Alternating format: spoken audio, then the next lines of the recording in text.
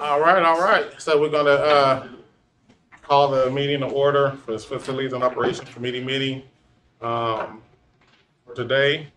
We'll kind of just go around and do quick, brief introductions, and then we'll get started. We have a short agenda today. We're gonna have 2 items on the agenda, so we shouldn't have to be here till 5:30. All right, we'll start over there to my right in the corner. Hi, Terry Proctor, Communications Department. Liz Large, Contractor General Counsel. Keith Loeffler, Project Manager, Jefferson Modernization. Kareem Hassanein with Co-Locate Design, Community Engagement and Organizing on the JEF project. Bernie Crespo, Senior Director of the Office for Modernization. Ayana Horn, Project Manager, Jefferson Modernization. Will Mins, usually the DSC representative from Lincoln High School. Awesome. Gary Hollins, Chair of the Operation and Board Member. Julia Brim Edwards, Board Member and Committee Member. Herman Green, Board Member and Committee Member and Community Person and Advocate for the community. Roseanne Pell, Board Manager. Jonathan Garcia, Advocate and Chief of Staff. Eric Blackshaw, Executive Assistant. Yeah, some people over there on the right. David Main, Communications Manager for the bond programs. Hannah White, Planning and Rules.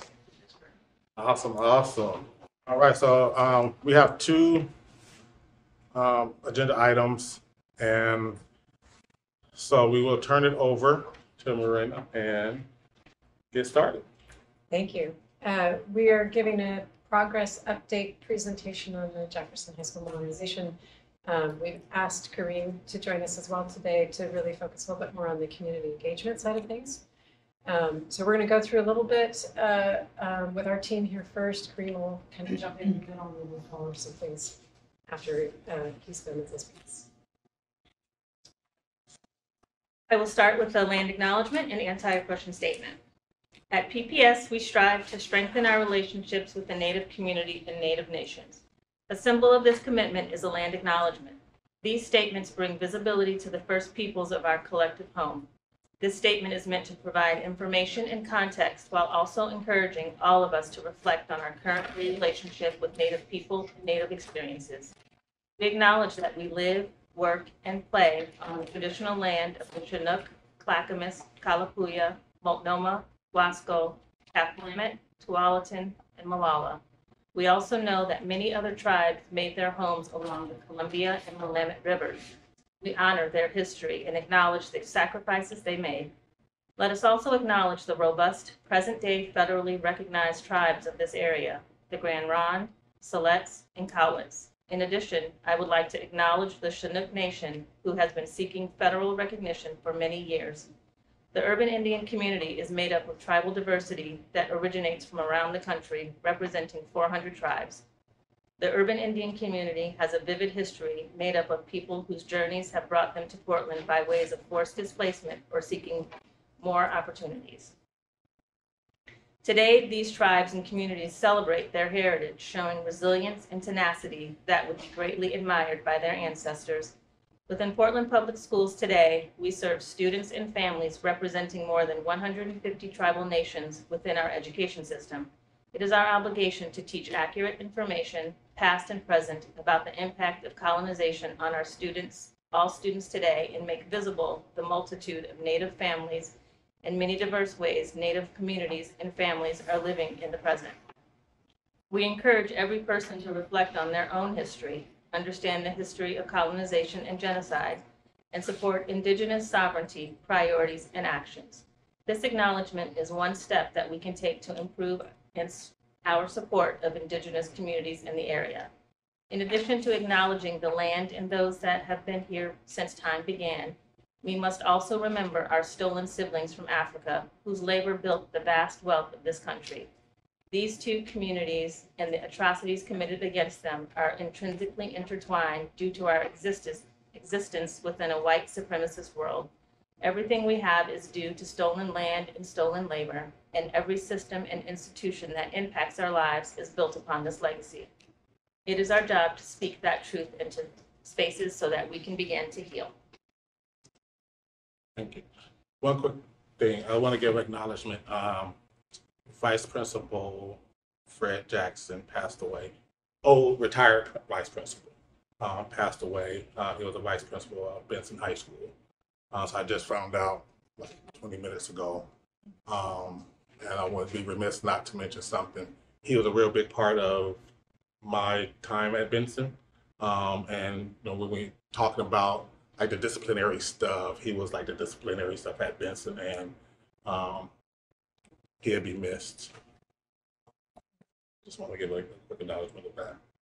Thank you for that. Yeah, having that moment at the end of the statements, like every time I finish reading that statement, I do take a moment to just like it just calls for a moment to pause. Okay, leaning in then to the project timeline. This provides a quick overview of the project schedule. The planning for the project began back in 2019 when we first engaged with the community on the conceptual master plan. And with that, we used that process to help develop a scope, schedule, and budget for the Jefferson High School modernization project for the 2020 bond. And as you can see, we are currently still in the planning phase as we finish up the comprehensive plan. The plan provides the basic structure for design, and we will go to the Board of Education for approval for that next month. That is the beginning of the design, which will last for several months and ultimately lead to construction. Throughout all of it, we will be continuing to ask the community for input and feedback, and that cycle will continue, and providing progress updates along the way.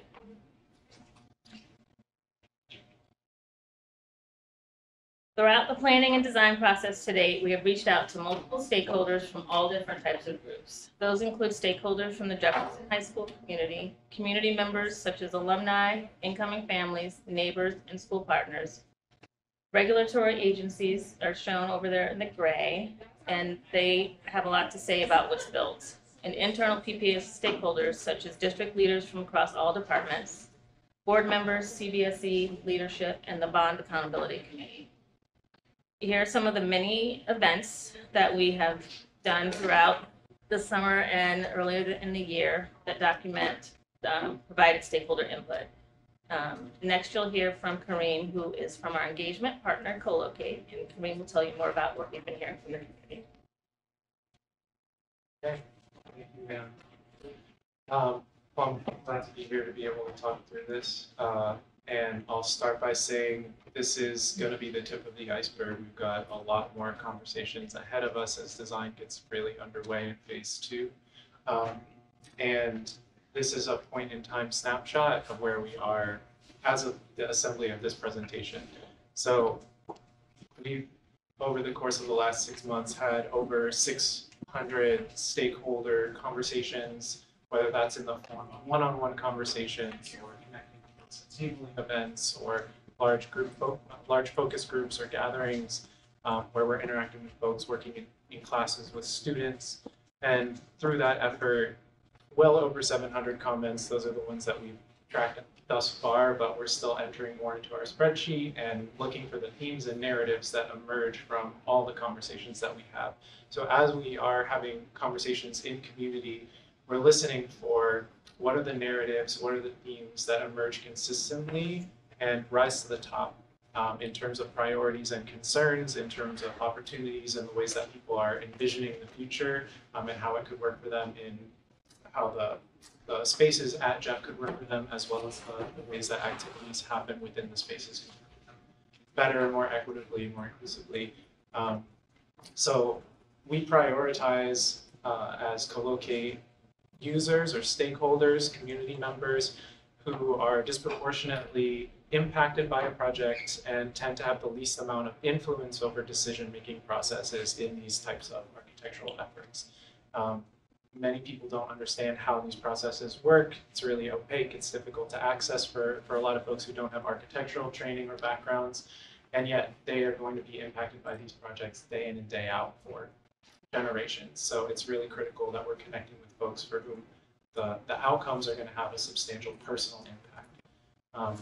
So having defined a little bit about who our primary users and how we prioritize users, I'm going to dive in a little bit to the design justice considerations for the sort of big scenarios that we've been studying throughout this phase, which is really around whether it should be a full replacement or a modernization, renovation, expansion project. And within our primary stakeholders groups as we've defined them, it's important to acknowledge and recognize that the Black community in Portland, with multi-generational roots in the historic Albina region of this city, has a lot at stake in this school as both a historically predominantly Black school, as well as the context of gentrification and displacement that continue to this day and are ongoing, and that this school, like so many schools, exists as both a space for learning as well as a cultural institution with deep meaning for folks over multiple generations, whether they are themselves personally alumni or not. So starting from that point, many of these narratives that have emerged over the course of our conversations within community may not be a surprise to folks who have an understanding of the history of development of urban farming in ways that people have interacted both with development and with the institutions, government agencies, and public processes that govern those systems. So around the topic of modernization and support for saving a historic element of the existing Jeff spaces and expanding, the primary narratives that have emerged are around spatial justice, displacement and gentrification, and cultural pride in place. We have heard about cultural significance within the context of displacement at Jeff. We've also heard and observed the continued demolition of historically Black spaces in this city and the ways that that is traumatizing now for communities today, for students and their families today, as well as existing within a legacy of trauma that has as yet been unaddressed by this city in any meaningful reparative way. There are efforts underway in many different avenues towards that, but the healing has not yet.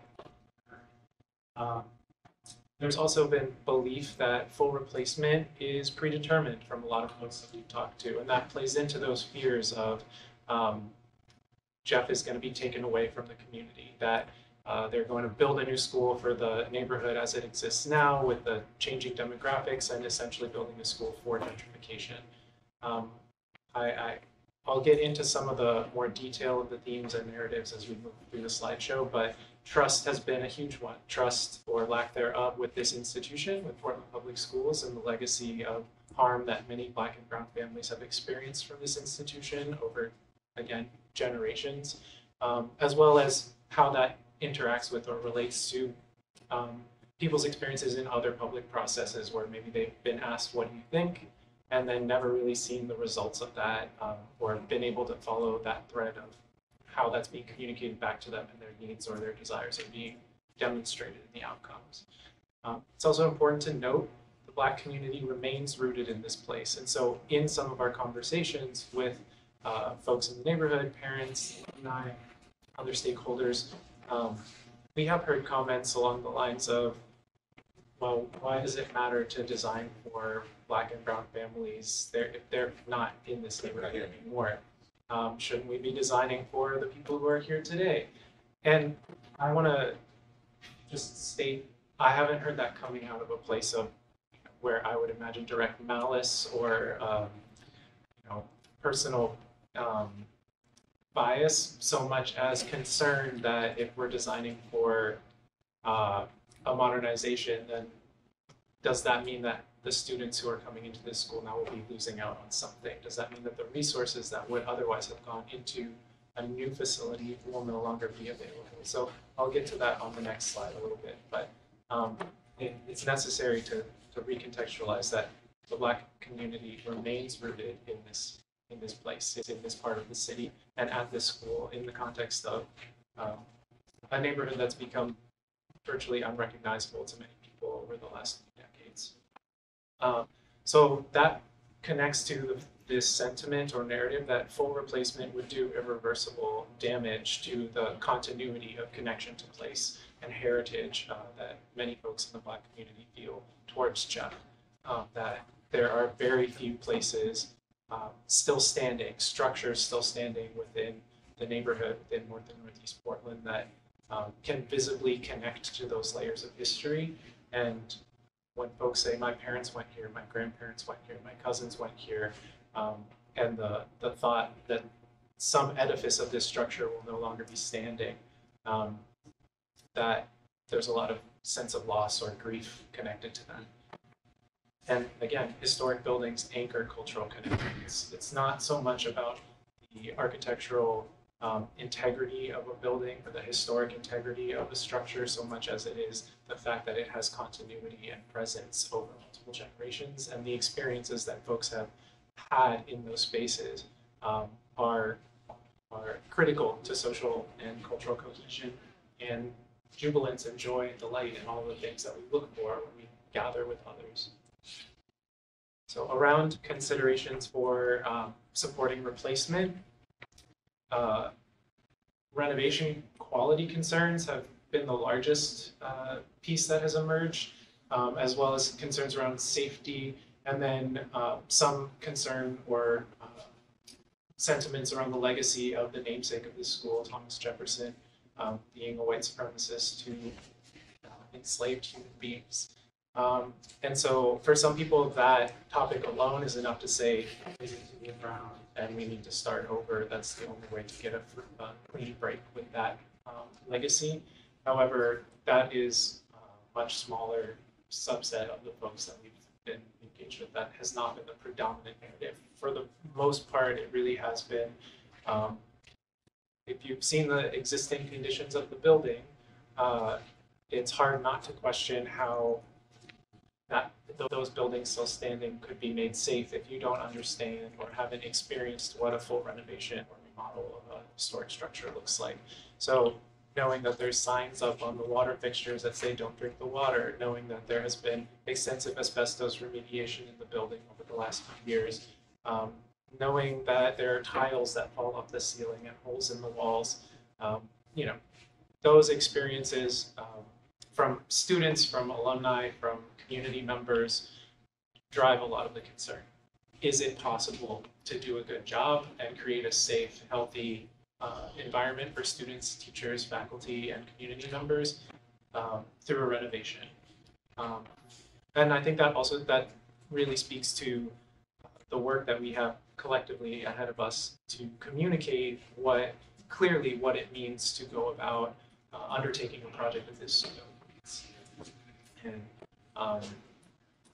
so we're actively out there having those conversations, gathering these concerns and questions so that we're able to respond to them more effectively. But it's important to know where there are gaps and where there are communication breakdowns on what we as experts or folks who've worked in this space for a while understand, and what folks who are coming into it fresh may not. So across the board, for any scenario, there is alignment, which shouldn't be a surprise, because ultimately, whether the historic structures are saved, renovated, and expanded upon, or fully replaced, people want the spaces to function in a particular way. They want to see Jeff as a cultural student and community hub, a place where people don't feel like they are being caged out or caged in. They want to see state-of-the-art facilities and culturally relevant programs and pedagogy.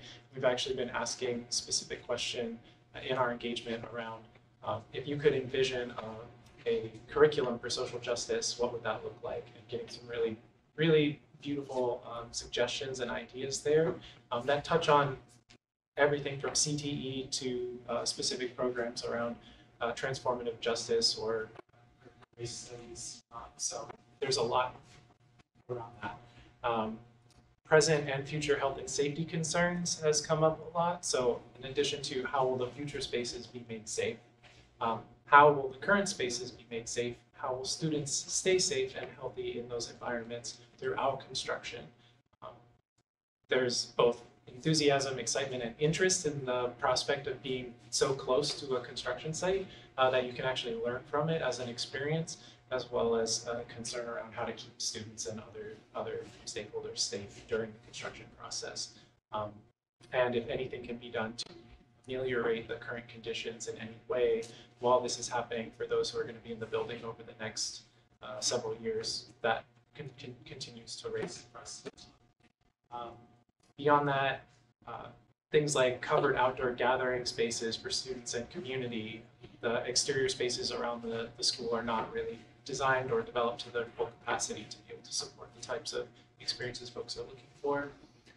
There's a lot of interest in revitalizing historic programs that have existed at Jeff in the past, as well as increasing economic opportunity through other upcoming, other more contemporary programs. So within that, the TV production curriculum that existed at Jeff, it's cited often as something beloved, both for the relationship that the teacher, Mr. Lenny Edwards, was able to build with students over many generations of students, but also the importance of being able to tell your own story and be able to effectively use the tools of mass communication to advocate for oneself or one's community and communicate to one's own community rather than having narratives imposed upon one's community is really significant and important to many folks we've spoken to. And then this is maybe obvious if you have had to go through classes or navigate the building at Jeff currently, but less stairs, new elevators, a simpler layout, more daylight. A lot of that is coming from the students directly. And, you know, while I am always cautious to say we can't guarantee we'll put escalators or slides into the building, I think it does speak to the accessibility of the building currently, and that it needs to be addressed in the design. So that was a high-level overview, and I'll leave it to y'all to check me on time, but I want to cover what the main narrative themes are in a little bit more depth as we keep working towards this beautiful new Jeff project. So as I noted, we take copious notes in every conversation that we have, and in those notes, once we've transcribed them, we are looking for talking points, words, phrases, things that clue us into themes that then kind of aggregate up into a broader narrative. We're listening for who is most impacted by a project, who's most vulnerable within the communities associated with the project, what the prevalent concerns might be within those communities. And those may be spatial and often are, but are not constrained to spatial concerns. So we are listening for implications around program and policy as well as space. Because if you have a conversation with someone and ask them, what do you think about this space? They're going to tell you about the experiences that they have accessing that space. They're going to tell you about the challenges that they have getting resources through that space or navigating the process to be able to do a particular thing there. And those are more tied to policy governing how space is used or accessed, as well as programs and what is actually supported within the architecture. So we don't censor or try to separate those out or say, no, don't talk about that, let's listen. We only want to hear about this. But we're also listening for operational considerations, questions and concerns about the project, the process, our team. Get a lot of questions like, who are you and why do you care? And we should be able to answer that. And then potential opportunities that the communities that are most impacted by this effort will have around how to address underlying conditions of the project. So that takes us to the narratives that you see on the side there. As I mentioned earlier, trust, identity, culture, and belonging, which tends to be one of the largest ones. Safety, access, flexibility, and change, resources, delight, and then embracing the outdoors. As we continue to move through this, new narratives may emerge. The breakdown of the specific themes or subtopics within each of these narratives will probably shift in terms of proportion. But again, this is a snapshot of where we are right now. So I'll give an overview of these, and then if there's time, I can go through in a little more depth on each of the narratives themselves. If there's not, I'm happy to answer questions, and that detail exists in the slideshow. And we are putting together, right now it's around 60 pages, but we're putting together our summary report, which is an implications report that, again, covers all of these in depth with specific decision points and considerations on each around spatial policy and program applications. So trust really is about recognizing the ways that Black, Indigenous, and other communities of color have been impacted by systematic racism and injustice, and how that has manifested within district policies, procedures, and spaces over many generations. And ultimately, this is really about why people don't want to engage in this process in the first place. When if they do, where the fear, anger, mistrust, and concern is coming from. And there's a lot there. Under identity, culture, and belonging, these conversation points and comments really are highlighting Jeff as a cultural institution. Sorry. Time up. Sorry. We'll take calls in a moment. So this is really about how Black and Brown communities use this space and access this space as a cultural institution and resource, as well as the need to make it welcoming, resourceful. What does welcoming and belonging mean in a school, at this school? How can the space empower communities of diverse racial, ethnic, and other affinity groups, and also reflecting the strength that communities find in their interactions at Jeff. Security, safety, we make a bit of a distinction between those two. They often get used interchangeably. Safety is about more than just the physical security of the building. So security really is about things like access and physical infrastructure, and things come up around perimeter, keeping a secure perimeter, making sure that folks who are entering the space are supposed to be there, and that any transparency needs or things to support visibility around security are in place. Safety encompasses physical and emotional harm, but is much more about the interpersonal dynamics around that, as well as public health concerns such as COVID. So we're continuing to hear on this topic a lot of need for things like support for mental health for students and staff as well, and things like restorative justice, transformative justice processes that lead to a more safe environment overall, rather than solely emphasizing or focusing on how a space is policed or surveilled, which tends to be the sort of main tactic for addressing security in many architectural instances. Okay, so you got about 10 more minutes. Okay, I'll sum it up. Accessibility, this is probably something familiar to many folks in this room, but it is both about accessibility for disabled students, staff, faculty, as well as inclusive and universal access for neurodiversity, gender diversity, economic diversity. How do people access these spaces physically and financially if that is a barrier? Flexibility and change. This needs to be a dynamic building and school that works over the next 100 years for however our city and our students' needs evolve. And so some of this is designing for things that are as of yet unknown, but it helps us understand what future orientations folks are thinking about. And resources is around not only educational and sociocultural resources, but also having to do with broader systemic issues that affect students' lives and that can be addressed through their experiences at school, such as food, housing, rest, lack of ability to get enough sleep, transportation. All of these things are resources that have an impact on students' ability to succeed and thrive, and their communities as well. Delight, hopefully speaks for itself. It's what's delightful, it's what's inspiring, it's what's joyful, it's the things that make people feel like they are entering a space of celebration and resilience and creativity. And then embracing the outdoors is really around just what it says, how to use outdoor spaces, connect them to indoor spaces, bring that biophilia into the building, and take advantage of the beauty of Oregon and of Portland around this campus.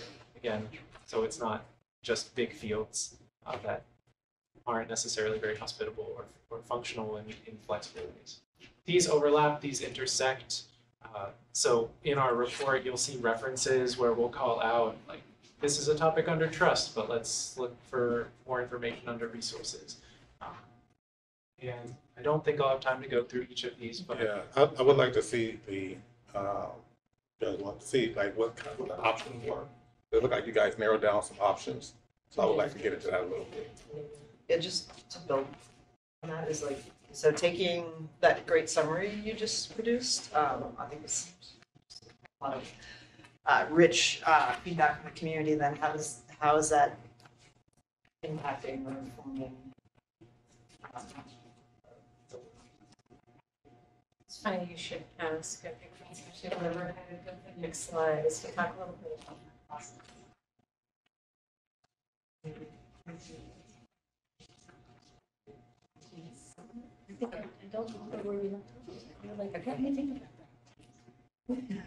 So really what we tried to do is put together a little bit of a diagram of how all the different inputs lead into the planning and design process. And I think there are a couple things that we want to take away from this, which is, first of all, there are lots of different inputs that we're getting, and certainly there's many different ways that we're reaching out to the community to get community engagement. We have other stakeholders as well.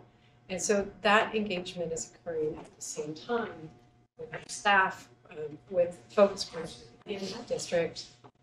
We're getting inputs from our ed specs, for example, and from design guidelines that inform materials, for example, right, or systems.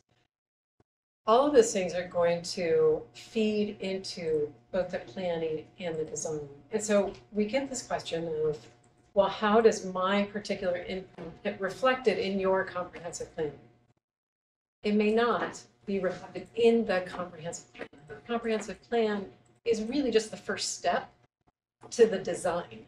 And some of the input that we get is going to be very general input, and it helps us narrow things down for the comprehensive plan, which, things like the general site layout, where we're going to put the front entry. How big should the buildings be? What's the mass of them? Where are different programs generally going to go so that they're, close to each other? Or how are we going to phase the construction? These are the kinds of questions that we're trying to answer as part of the comprehensive plan. It's the structure or the framework that the design then builds on. So a lot of the input that we get now may go to the comprehensive plan, or it may actually just continue going towards the design, which is a process of narrowing down options and getting more and more detail into how the building is actually going to be constructed, how it's going to look at the end. So, we wanted to kind of call this out because many people seem to think that this comprehensive plan is, that's it. You're not going to ask us any more questions after that. And, oh, by the way, I don't see how this thing I said about X is in your comprehensive plan. It's not the end. It's really just the beginning. It is the starting point. We will continue to take input. We will continue to use that input as we refine the design. And we're certainly keeping track of all of the things that we're getting. 60 pages that Kareem was talking about. It's a starting point. Right? There's so much more ahead of us in terms of how much feedback we're going to be bringing. And so that what you just explained there, is that getting communicated out to the community as well? It's like, hey, you guys, this is just a starting point.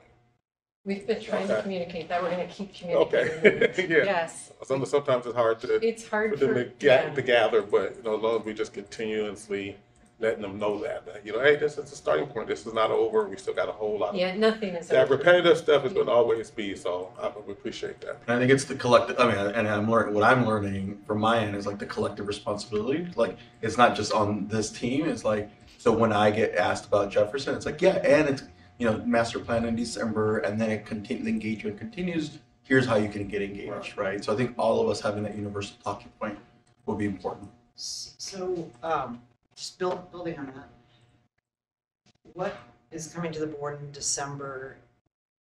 Like, it would be useful to know, like, here are the major components that are coming to the board in December. The comprehensive plan will come to the board in December, what we used to call the master plan. Yeah, so I guess, like, Yes. what, like, even more, like, the click down, like, what, like, the major, and I don't need to know it now, but, like, what are the major components? Like, this is this phase, and then when people say, but, what about X? And it's like, oh, well, that's coming later, so as part of this, everybody educating people at what point in time things are coming, so being able to understand. So basically what you're going to see, similar to the master plans in the past, you're going to see general site plans. You're going to see some very basic floor plans. Think of them as bubble diagrams, but with squares, right? They won't be circles. They'll be a little more squared off. General layout of the buildings. You're going to get information regarding how it matches up against our ed specs. So if there are any significant deviations from ed specs, you're going to see that as well. We will use the same information layout that we've used for master plans in the past, so that board members who have been on the board for previous. We actually intended to give you some information ahead of time so you know what you're looking at. And you know how to evaluate the information that you're getting. And then you're going to get an awful lot of, we'll call them appendices, right? But that sort of implies that they're not as important. It's actually just all of the supporting documentation that is led into this. So it will include things like the spec, but it'll also include all of the meeting minutes from the community engagement. We've done our CPC meetings. It'll include their report as well. Just trying to think, what else am I missing? So one of the big questions from the community that's community trust is like, is it going to be like maintain part of the facade that will be answered in the master plan, or Yes. it will be answered? Okay. Yes, Okay, that will be answered in the master plan. And we're going to show you two options tonight. So that's where we're going to head towards. But we do want to. We want to show our cards a little bit, which is to say, if you haven't heard it already, we're definitely getting some clear preferences. So we're gonna give you a little bit of that too, but we do want to show you both of the options that everybody has looked at. Awesome. When we come back on the 30th, we will have one. Okay. Okay. I have a question around when you start looking at all the different methodologies you guys are using to reach out to connect with different individuals. Is there a breakdown on the demographics? So instead of saying the percentage, X number of percent of people were there, or 30% of the people did this, well, that could be 3 people.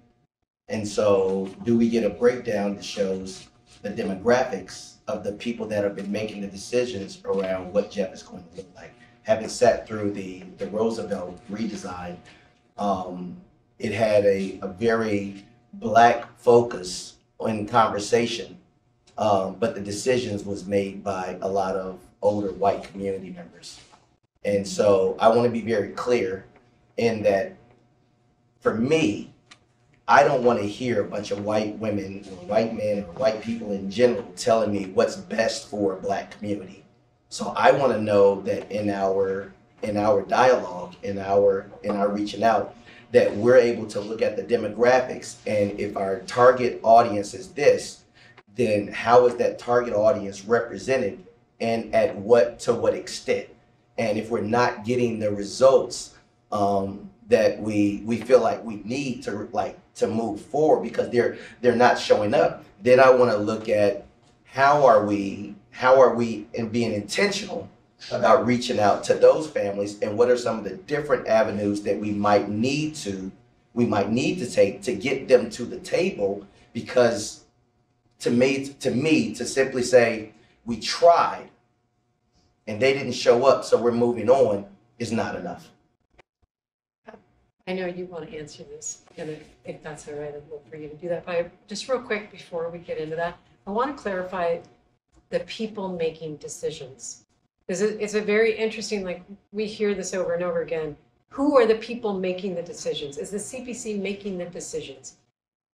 Part of showing you that previous slide was to say, decisions are very complex, and sometimes the decisions are not made by people so much as they are made by circumstances, which is to say, if the code requires X, the decision is X, right? So different things can influence what the ultimate shape of the object is, but it's not like there's one set of people making decisions. What we're trying to do is go out and gather as much input as possible. And so that's where I think, I just want to preface, I'd like Kareem to actually talk about the process, because I think he can answer more of what you're looking for. Because there's some, from a code, I understand code. Right. And I understand that they can say, we want you to build it 7 stories high. Well, legally I can't do that, so I don't care what you want, that decision has been made. So I'm not talking about that. I'm presuming that all things being equal, given that the legalities of what we can do are being done and the things that we can't do are not being done. And with all that being equal, when it comes down to saying we want to hear from the community and we're going to use that community input to help us guide what's in the building and what the spaces look like, that we're actually getting input and guidance from the individuals that we say that we want it from. Exactly. And that's the part where I'm hoping Kareem can kind of step in and talk a little bit more about the process. Happy to do so. So our engagement strategy, our approach is built on community organizing strategy at Colocate. So we are not a traditional engagement practice. We're actually an architecture practice that uses organizing and advocacy as part of our tools for a more just environment and society. And what that means is that on every project that we work on, every project we're able to make it happen, we have a program where we are hiring onto our team folks from the communities that are most directly impacted and that are in relationship within their communities, have networks of folks that they can reach out to, that they can amplify what's going on. They can also, because they're already in, because they already have that lived experience and expertise and understanding of the issues impacting their communities, they bring that into the project and into our team's understanding of the context we're operating within in an immediate and much more direct manner than typical outreach process would hold, where you're just holding open houses and hoping that people will show up, for example, or just holding public meetings and hoping that people will attend. So on this project, we've got 7 folks as our community design organizing team, all of whom have deep relationships within the community around Jeff. We're, again, as I mentioned, specifically focused on Black and Brown families and communities. And all of these folks bring multiple identities, right? So people are complex, but we've got representation across generations from immediate past graduates of Jeff 2020, class of 2021, through folks who have decades of experience working at the school or with PCC, in the neighborhood, folks who live in the neighborhood, folks who are displaced from the neighborhood, folks who are early child educators. This is a part of our strategy and part of our approach that is fundamental to being able to address the considerations that you're raising, which is how do you make sure that the community that's most impacted is actually influencing decisions and outcomes. I'm not going to put all of the responsibility or weight on them by any means, and I'm not also going to, as you referenced earlier, say that it's within our ability to totally change the entire system and existing processes of a well-established institution like PPS. What I will say is that our primary focus and engagement, and we can share the we ask people to share their demographic information voluntarily. We don't force people to do that. Not everyone's comfortable doing so. But where we have that, we keep track of it. So we can share how what we've heard and who we've talked to lines up with various stakeholder communities of color and culture. And our focus first and foremost has been on Black students, Black families with historic connections to Albina, North Portland, Northeast Portland, whether they're still in the neighborhood or not. It's not relegated to geographic location because we understand that there are broader systems impacting that. It's also important for me to note that we've been working on connecting more with the Latino communities that exist at Jeff and had some sessions with some stakeholders. We've got some student workshops coming up with Latino network students. But we haven't had interpretation resources available at any of the public town hall meetings or CPC meetings to be able to make it accessible to folks for whom English is not their first language. That's a barrier to access. That means we're not able to reach people, even if we have flyers that are translated in those in all the languages spoken. We can't actually invite people into that space if they don't have support there. We've been working towards addressing that. That's, again, not something that we can unilaterally address ourselves, but it is something that community has asked for more support on and like to be able to offer it. Can say at the open house that's coming up next week, we'll have Spanish interpreters, so that's a step in the right direction for sure. But it's also not entirely clear what avenues folks need to go through to request those types of support or accommodations. And I'll confess it's not entirely clear to me either. So having said those things, the question of who's making decisions is not my decision, right? Not our team, the design team's decisions. And that question comes up constantly. Well, actually, I think you answered it in that what I'm looking for is, are we tracking the demographics? Because we need to be able to go back to the community and be able to spell out, it's clear as mud, that we've had X number of meetings, and in those meetings, they have been represented by X number of people, and X number of our community has been there or has not been there. And so we need more of us to come out if we want to have a voice. This is not to put all the onus on any one organization or any one individual, but it's also to hold me accountable as well, to say, okay, am I doing my part to make sure that I'm spreading the word that if we want to hear from the Black community, that we need you to show up, and then to hold everyone else accountable to say, stop saying that we want to hear from the Black community and don't be intentional about making sure that they can show up. So this is about, to me, an effort of accountability to say, this is what we've done, this is what it's looked like, and here's where it's written. So I think you did answer it. I don't think, as far as like making the decision, I can recall, everybody putting stuff on the board. Write your dream and put it on the board, and then write this dream and put it on that board, and tell me where it lands, and then come back. And then several of the things that I wanted didn't make it in, but several of the things that other people did. So I get that. It's a big process. It's a big undertaking, but it's the tracking and the demographic, being target demographic, and to be able to showcase that I want to make sure that we stay on top of. I want to note too that I think the difference between Roosevelt and Jefferson in our community engagement is substantial. It really is. And I think I want to acknowledge that often when we pull together our planning committees, design advisory groups, we do get a lot of white people.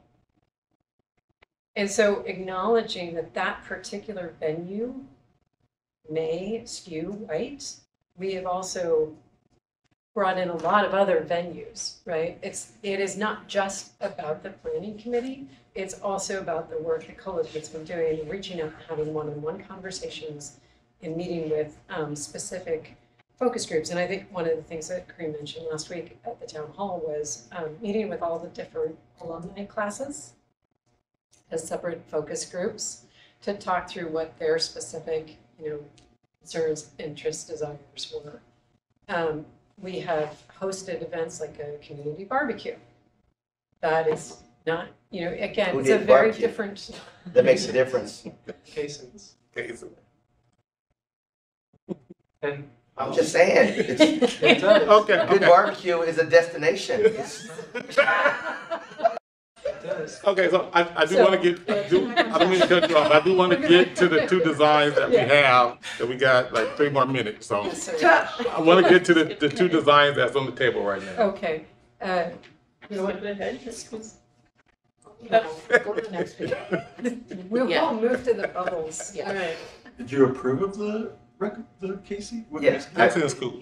it's cool. Okay. I didn't hear that, so I was like, I Making didn't want sure. anybody to think that it wasn't important. I mean, we're having a public meeting, and the black community that is watching is like, who cooked? I want to know. You know what I'm saying? You don't eat everybody's potato salad. Okay, let's go. You're eating in True. your 3 minutes. Oh, can we go to the two? Now that Yeah, this is important. Yes, this is important. Now that I'm hungry, we will continue. So, after all the engagement with various stakeholders and all of those groups that we've met with, we've narrowed down to some driving factors. And it's like that bubble that says reflects community feedback. If you can imagine all of the smaller bubbles inside of that, so that is impacting all of its additional decision making. And so including meeting square footage requirements, which is a standard. They also asked to not have travel distances that were longer than any other school, because like one of our initial schemes that we showed, it was like really long because we were also listening to not having a lot of stairs, and they were like, okay, that's too far, let's not do that. And then simplest phasing possible for least disruption to students and staff. Existing students in new classrooms by 2026, with students staying on site during construction. All construction complete by 2028. Having athletic facilities that accommodate track and field practices and a flexible multi-use field for the South Lot practices and potential other sports uses, pending layout. And then, as I've mentioned before, that the design is to reflect community feedback and input. Can I ask a question on just the timing? So the other projects, I'm thinking the timelines were more condensed. So this actually would be almost two bonds removed by the time it gets open in fall of 2028. Is this set up with a longer timeline? In general, when we first laid this out for the bond measure, we did lay it out in a longer timeline, particularly in planning and design phases, primarily so we get more community input. During that process, we anticipated we would really need to spend a lot more time listening. The construction itself, because we are keeping students on site, that has an impact on the time of construction. So this is the shortest we can possibly. So like, for example, Franklin was 2012 and it opened in the fall of 2017, so that was 5 years. So this, with the classrooms and keeping them on site, is actually just an extra year versus like the Franklin example. Yeah, it basically. And so just then adds to then it. they're still on site in new classrooms, but the whole thing is not done. It's like a 8-year project. All right. Yes. Okay. A couple of questions. One, you said we're keeping them on site. Is that baked in? Is that locked in? That is locked in. That is locked in. We have nowhere else to put them, so that helps lock it in. But the other piece of that is the critical element for Jefferson is being able to maintain the connections to PCC due to the program that they have with PCC and the fact that they go back and forth on a regular basis during the day. So we want them right there. That is Okay. something we heard loud and clear. Okay, so that going to bring up another thought question for me, which I that was new. Well, not new, but it brings up a new thought. Okay. Well, one, having experienced Roosevelt going through a similar situation, but they were also choosing to modernize or and had to do structural integrity type stuff. So with that, there was also certain limitations around construction hours, when the contractors could be in the building, when they could be working, what types of things they were going to be able to do. It was going to limit. So there was a lot of limitations when you have students, when you keep students in the mix. So how are we going to, how are we planning to address that? And there was a lot of conversation. I mean, it was a whole bunch of conversation around the idea and the possibility of, with the construction happening so close to the school, that we will be able to take students from Roosevelt and they'd be able to see this work. Very little of that actually materialized. So it was great in concept. It was great in thought. It was terrible in actualization, actually moving from vision to reality. So we sold something that never actually met. And then are we making sure that the Jefferson community is aware of that? We might tell you this, but that doesn't necessarily mean we're going to do it. It's almost like the Seinfeld episode. You know how to take the reservation, you just don't know how to keep the reservation. So I'm wondering, how do we go into that? The other piece is it's listed at with Jefferson students having 600 in the classroom.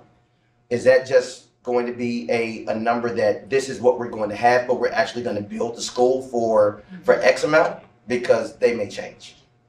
Yes, lots of questions. Yeah. Oh, I got so many of them. I know. But I'm limited on time, and Gary keeps looking at me. I know. So I'm going to try to answer briefly. Okay. So let's start with the easy one. 600 students right now. The school is being built for 1,700. Okay. Okay. However, that 600 plays into the construction phasing, and so we're going to be continuing to talk about that as well. The intent right now, the designs that the team has come up with allow us to keep students not in the same buildings that are being worked on at the time they're being worked on. So We should go through the options, maybe. they will be separated from the construction, but to the extent that we need to manage construction work hours, those sorts of things, we will absolutely be doing that. Our goal is to minimize the disruption. I think we've learned a lot since Roosevelt. Oh man, as we know, don't please. right? Let's not bring up Roosevelt again. I know we will I get not it. talk about the first pancake again. So, It's a good thing. we have actually worked very hard on the Lincoln project to engage students in the construction. For the most part, that has been with construction-related CTE programs. We have to work with teachers, with educators to find purposes for them to bring students to sites. We're very happy to include students in the construction. We want to. In fact, from our perspective, we love to do that. If I may, I think part of our equity work with our contractors is requiring these contractors to provide these types of opportunities for students. Yeah, absolutely. And so part of the career learning equity component of our EPPC, which is the equity and public procurement contracting policy. I might have missed a P. Don't even worry about it. It's a bunch of letters. It's a bunch of letters, but part of that is really about providing opportunities for students to learn about these different careers. And so, yes, by contract, all of our contractors over a certain amount, which is of course all of our OSM contractors, are required to provide these opportunities, a certain number per year, and it's fairly well, closely watched, I should say. So we work very hard to do that. We do report out on it to our BAC every year as well, in terms of the opportunities we provide to students. I think that, again, that's something that has evolved more since. Yeah, because I was going to ask, how long has that been in place? Because if it was in place when we did Roosevelt, then clearly something isn't working. If it wasn't in place, then I'm glad to hear that we did it. But again, it would behoove us to be clear about, if it was in place when we were designing Roosevelt, and if the same rules, again, all things being equal, if the same rules were in place and it's required that all of our contractors do this, then what happened? Because something failed miserably, and we want to ensure that that same failure doesn't happen again to the Black community. Because what I will see will be that we make it work when we're dealing with white students, and we're okay with it failing when we're dealing with Black students. And so that's what I'll see, because what I heard you say is that it worked well with Lincoln. We all agree that it was piss poor with Roosevelt. And now if we don't do something to make sure that's right with Jeff, then the narrative you painted, I'm just going to amplify it. I'm just going to amplify the narrative so that's why I'm asking, was it in place?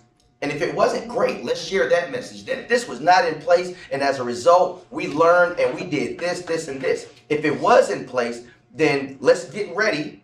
Let's get Freddie Mac involved and say, listen, I know that this is going to come up because we should have did this back then, something didn't happen, and we're going to make sure, I'm just saying, because you're not even going to have to worry about, like, the community, like, discovery. You're going to have to worry about me telling. Okay, so that's something that we need to look into more. It wasn't. It wasn't. It's great. It wasn't played. So that's something that we'll look into. You can look into a little bit more as far as what the breakdowns were, and then try to make sure that that doesn't happen at the Jeff. I just don't want to see my Black community get failed twice. No, it wasn't placed.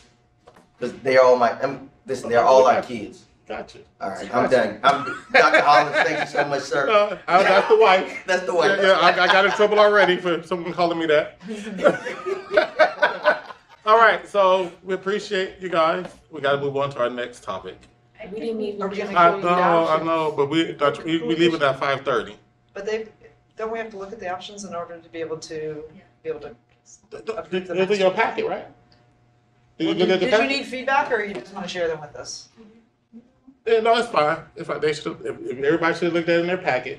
We got another topic that we got to get to. I know, but the question I'm asking is. Can you write it down? Send it to me. We're leaving at 5:30, regardless.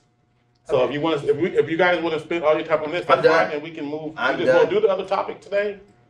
But we only got like. Can I ask a short question and get a short answer? We have 20 minutes. No, I don't know. Are we going to just stick with this? Because there's going to be more questions. So if you want to stick with this, we can stick with this as a group. As we move to the next topic, I'll email the question. Okay. All right. So thank you guys. But we got to move on to the next topic. Okay.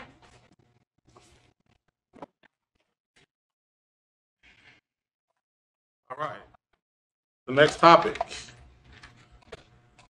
You're up. Thank you guys so much. We appreciate it. Thank you. All right, so for the next topic, we actually do not have a presentation for the next topic. However, I do want to just kind of give a introduction about it. I would like to talk about why you're actually seeing the memo in your packets.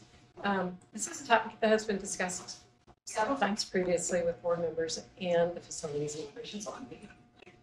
Staff was directed by the prior Deputy Superintendent of Business Operations to review the Lincoln High School Modernization Project budget after Phase 1 of construction was complete, and to discuss potential available funds for the project in relation to a proposed project building athletic fields at the Silver Middle School. This memo addresses that request. As you will see from the memo, staff have provided a current forecast of potential budget savings from the Lincoln High School Modernization Project. However, the project is still in construction, and pulling significant funds from this large modernization project prior to project completion goes against best practice in managing project risk. In addition, cost savings from previous modernization projects, such as the McDaniel High School modernization and the Calig Middle School replacement, have consistently been returned to the bond program contingency. The purpose of bond program contingency is to cover unexpected costs related to the bond projects and administration. If modernization projects have cost overruns, those costs come from the bond program contingency. Cost underruns also return to bond program contingency. This allows the bond to balance cost over and underruns within the program. Staff recommends following current practice to return project cost savings to the bond program contingency when the project is complete. So, just a quick question. How much are we anticipating the savings from Lincoln? What I can tell you is what the forecast is today. What I can't tell you is the forecast will be when the project is Right. complete. So where we're at right now. Right now, it is roughly 7.5 or 7.6 million. That number changes because we are still in construction.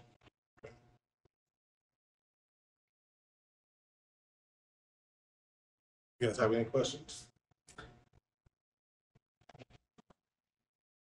Trying to think which ones I want to ask. So, I'm sorry, this is going back on the time machine, but in 2017,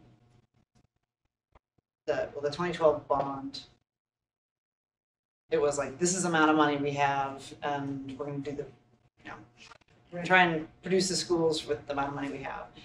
And so, for example, at the end at Franklin, not just speak to, because I know some people who were on the DAG, and it was like there was a bunch of value engineering, and at one point Jerry Vincent called me and said like there wasn't going to be seats on the visitors grandstands, there were going to be posts, but there wasn't enough money for the seats, and if they wanted a brick exterior of something, like the alumni ended up selling or having to contribute, and that was because they were short, but it wasn't like we're going to come back and give you money.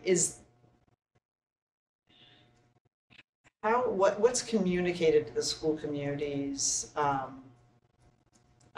the funds? Because it seems odd, like, hey, we've got extra money in this project, so we can do some add-ons. But if we were short in a project, the community had to pay for it. And I know it's like a new muscle for PPS because we had a long time with no bonds since 1995, between 1995 and 2012, and so like. What's our practice that we want to do? Because I would think it's like we have one pool, and if you have savings, it goes to help all the other facility needs. But so I'm curious, like what gets communicated to school communities, or what's the practice we're developing? Well, that is what we have tried to communicate. Is when we come in under budget, those funds go back to the bond program continuously used for overruns elsewhere. The challenge, of course, is that every community feels like here's the money that was given to them, and therefore they should just use it. And I think what we're trying to say is, every project has the possibility of going over or under, and we have to balance the overs with under funds.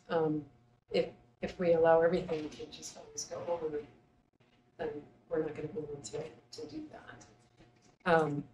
We have, as I mentioned in the introduction, we have returned funds from the McDaniel project to the program contingency. We've done the same thing with the Kawa project. Both of those projects, we were fortunate to come in under budget, and those funds have come back to the program. That allows us to do other things. Now, ideally, what we're going to do is pull all those funds back at the end of the project. Then we can have a larger conversation about what additional can we do with these funds, right? So we know within the 2017 bond, we already have a very specific set of health and safety programs that were laid out in the bond measure language, and I think we shared that language with you in the memo. It makes perfect sense to do additional work within those very specific descriptions because we can, right? We don't have to ask if it fits within the compensability of the bond. For bigger projects, it would be in our best interest to go back to bond council and ask on specific scopes of work to ensure that they fit within the bond measure, but B, also to do a significant amount of community engagement and conversation about what the priorities are for these additional funds. Rather than saying, hey, we've got $8 million, it should go here. There are probably potentially other things it could go towards if we are confident we have that money to spend. And so maybe that needs to be a larger conversation about what all the potential opportunities are. Think of it similar to the conversations that you've had when you were putting together the scope of work for the 2020 bond measure. How did you prioritize? What were the things you prioritized? This is a little more constrained because we're constrained within the language of the 2017 bond, but it still has opportunities within that. And I think what we're saying is wait until we get to a point where it makes sense that we can we can say, hey, here is the chunk of money and here's how much we have. Now we can decide what's the best way to spend that. We will have things like roof replacements that we still need, right? We will still have asbestos abatement that needs to happen, things that were within the 2017 program. So we want to be able to have a full conversation. But now's not the time to be giving money from a project that's not complete. So when would that time be? I think that's a fair question, and it's a little bit hard to say at the moment. I would like us to get through the completion of Lincoln at a minimum. So when is Right. the estimated time for? So it is supposed to be complete with the final construction at the start of the next school year. There's a little bit of a shakeout period. I would think McDaniel Fields is a good example of things that can shake out that could still be a potential significant cost. So I want to say no sooner than fall of 2023, but I'd really rather look at early 2024 to have this conversation. And I do think that there are options. There are potentially other funds that could be coming back to 2017 in terms of contingency funds that we already have, but maybe don't need for the risks that we currently have in there. But it's too early for me to say that those risks are going away. So I want a little bit of time to see what the risks are and how they play out. And then we might have a potentially even a bigger pot of money to have a really valuable conversation. We did very similar with Roosevelt Phase 4. That was a conversation with the board. We did a significant amount of community engagement, talked to a lot of parties. The same thing with the grant opportunity for 2012. So it's consistent with what we've been doing.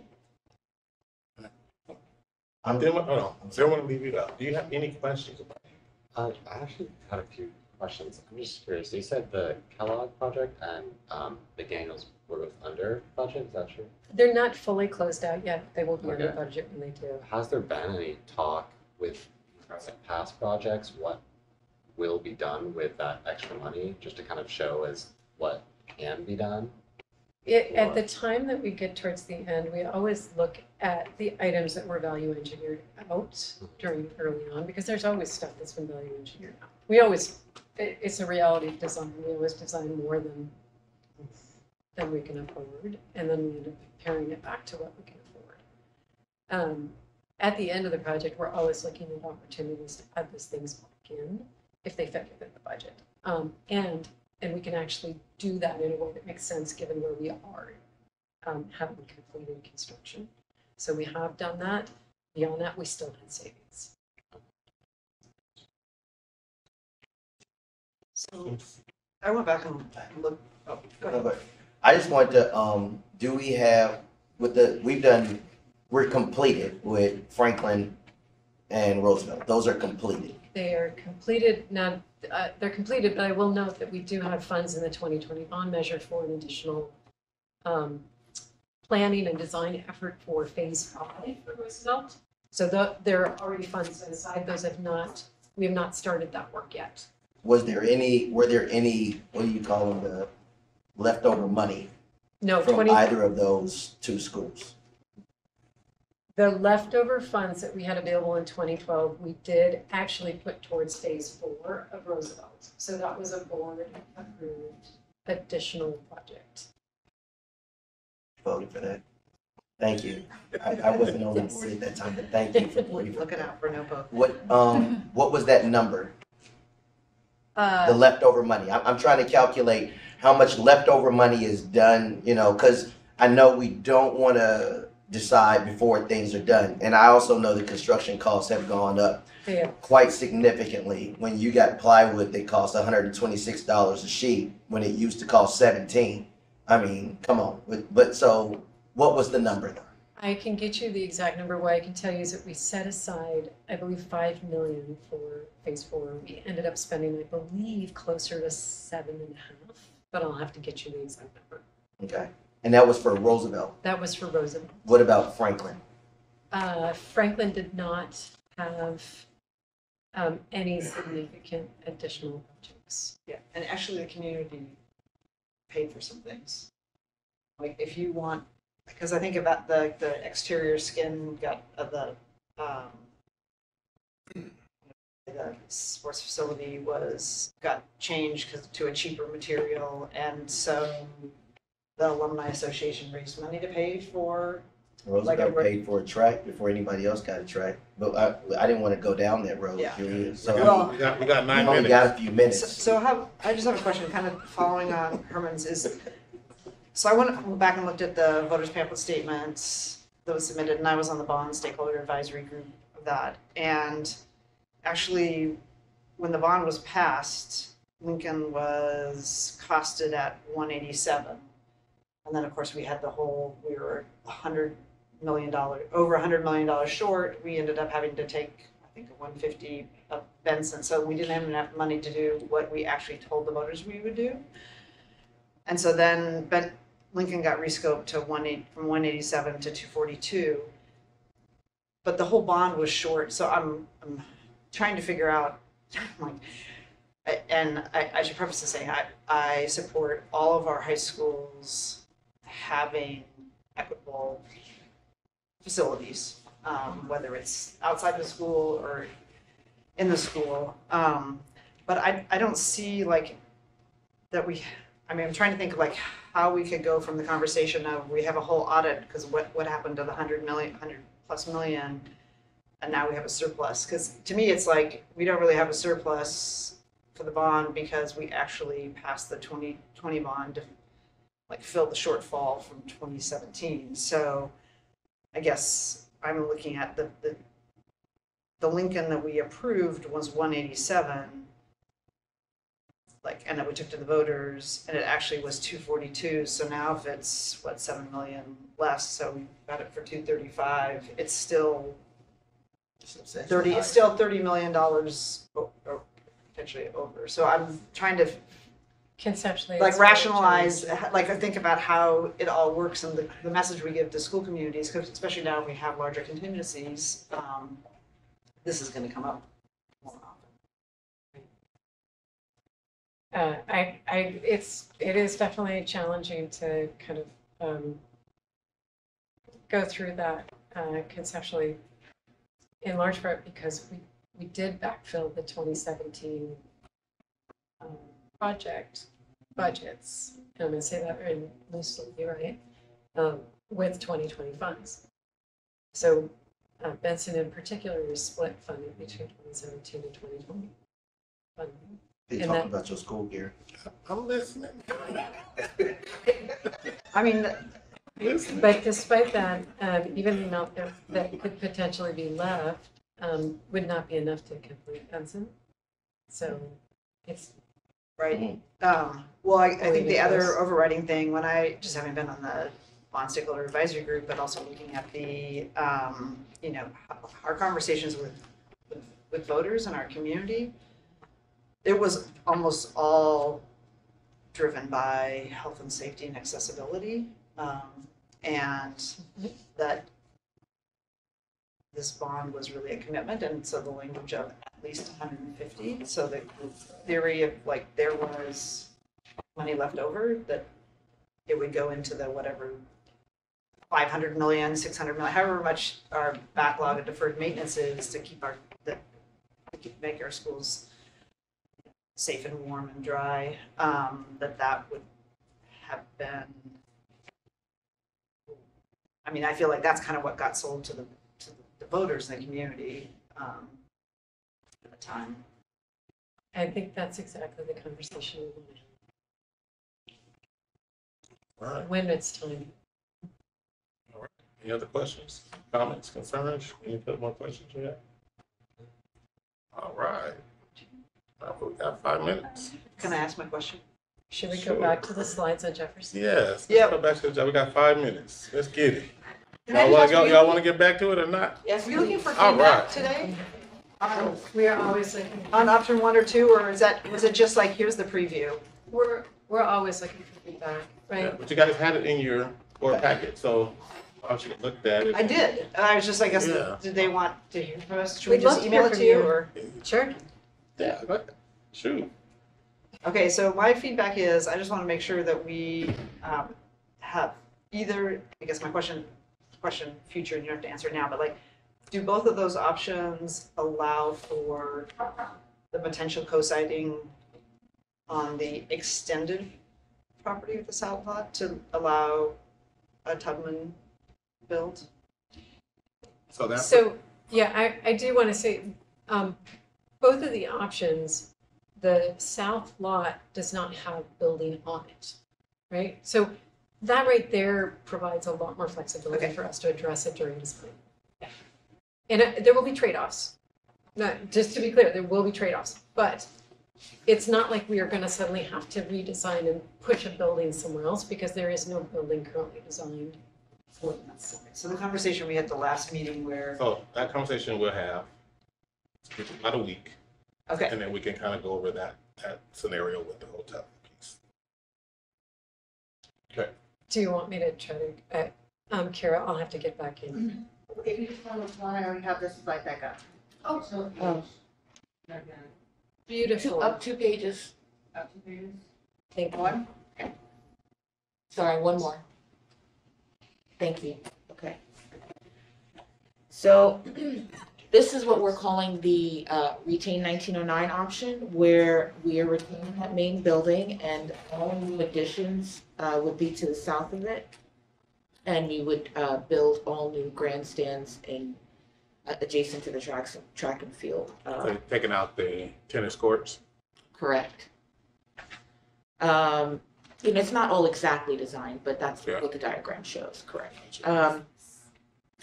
So all other buildings besides the original 1909 structure would be removed, and the existing track and field would remain functional throughout the school year, and we would work to refurbish it most likely during the summer months.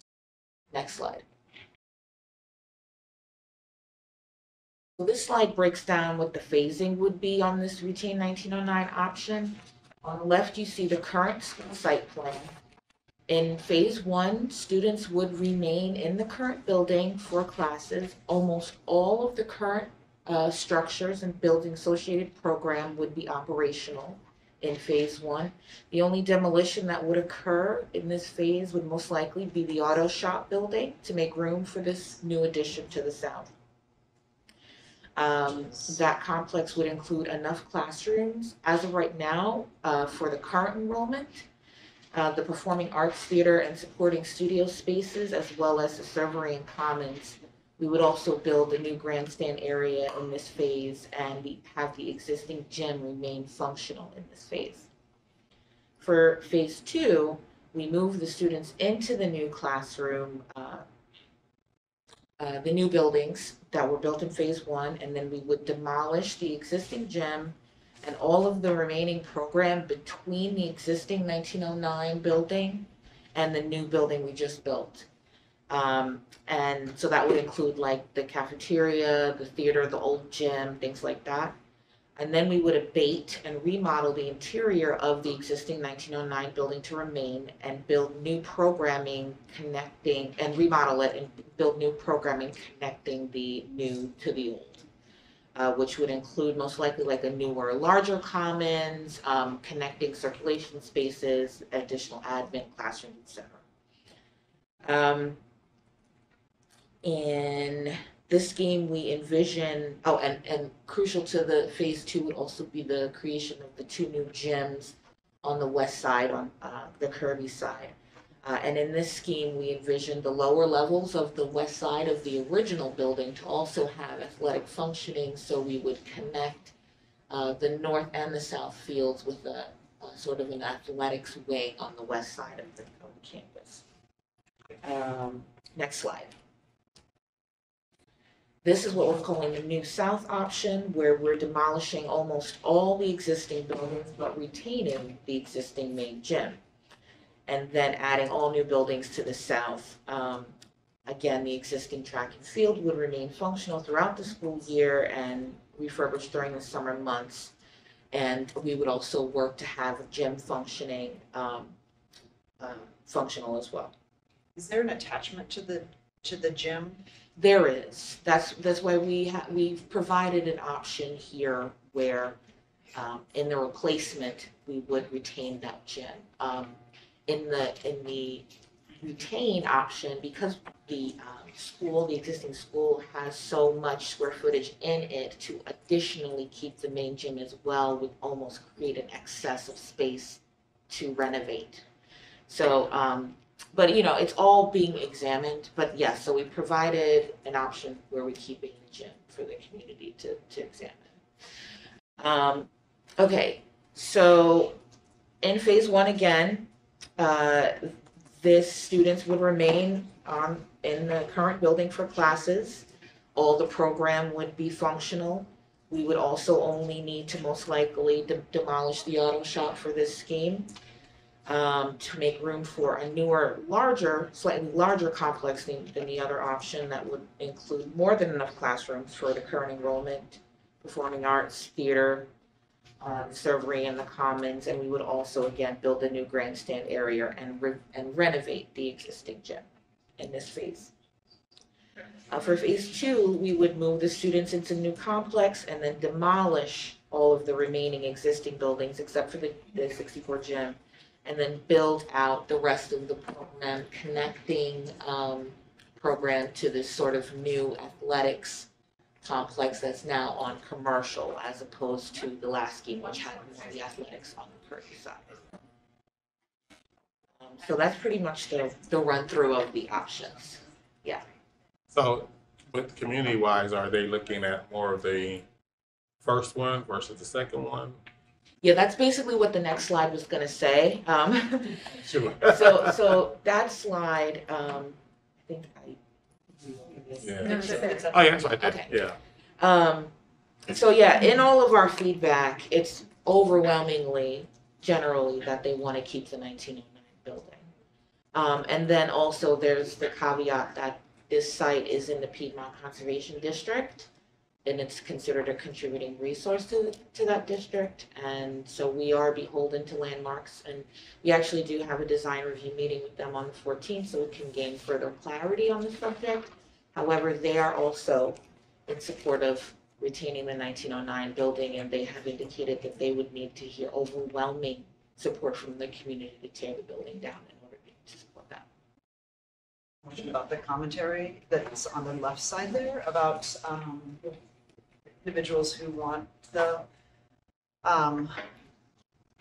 full replacement because of the distrust for the district that it won't be the same standards.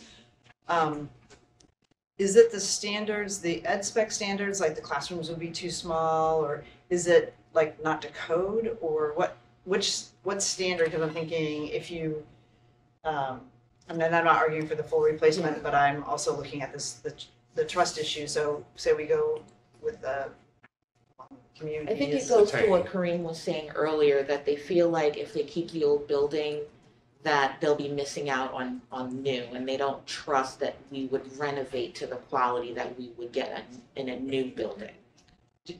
I'm just curious, do you think that like Grant, which that's like a similar thing where you keep the facade, that they would consider that is like you're getting what Grant's getting? I don't know if you heard anything comparing Grant. So I think this comes to the, again, lack of general understanding or awareness of what renovation versus all new construction means. So I've been in conversations with folks where they've said they should give us a new school like they did Grant or Franklin or Roosevelt or McDaniel, when all of those were renovation expansions. So there's less citing of specific examples and more citing of the fact that structural and systemic racism exists in this country, and that Black and brown families disproportionately experience under resourcing and less investment in the spaces that they occupy compared to wealthier and whiter communities. So it's more of just educating them on the benefits of the remodel piece, versus them thinking Grant is all new, even though it was the same. So this sounds like a more education piece. It is sort of sharing that information. Yeah. Yes. Okay, so what do you guys need from us as far as direction? We don't necessarily need direction, we're listening for input. If you have input, we want to Yeah. hear it. All of the Okay. questions and concerns that you might have now that you know a little bit more detail about the options, that's what we would be looking for. I don't have any questions. I mean, I think the engagement piece that you guys have done has been remarkable. You know, a lot of people I'm hearing from, you know, are really appreciate the engagement piece that has happened around Jeff. And so, you know, that's my main thing is just making sure that the community knows and we have more education, of course, but their input is taken, you know, and however they want that, you know, that's the input that we take in and we make the decisions based off of that. So I have my own personal opinions of what it should be, but that's not for me to decide. That's for the community to decide. But I have heard a great appreciation for what you guys have done as far as around the community engagement piece. So I'm good. Good. I don't have more than sure. All right. All right. Great. Thank you guys so much. And we are adjourned.